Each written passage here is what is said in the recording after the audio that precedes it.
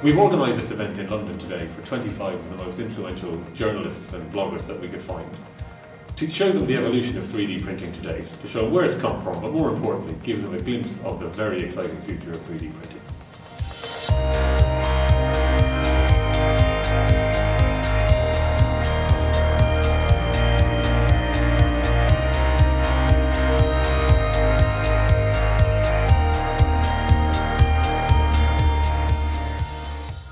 RS are very interested in the 3D printing market. It's a market that we see growing incredibly rapidly over the next few years.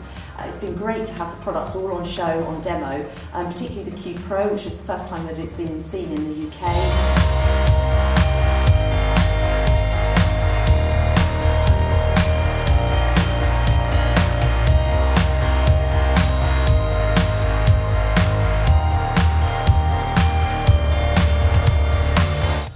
So what's lovely about 3D printing is that you can try something out, prototype something, and then when you've got experience about how it works, you can just try another one subtly different and make it better and better. At the moment, it's exciting because it's early days. It's also exciting because with the RepRap Pro, because you make all the bits, you can think, well, I can modify this, or I can make it bigger or make it smaller, and that's quite exciting from my point of view, as someone who makes things.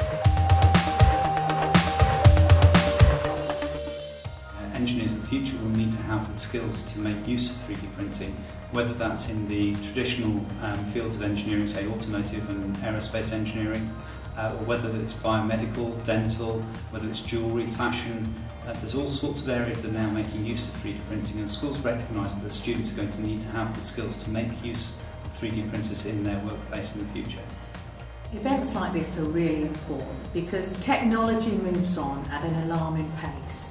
And what we're aiming to do is to bring those people at the forefront of these technologies in front of an audience that's eager to learn more. And through their awareness, it drives demand. So all in all, everybody wins.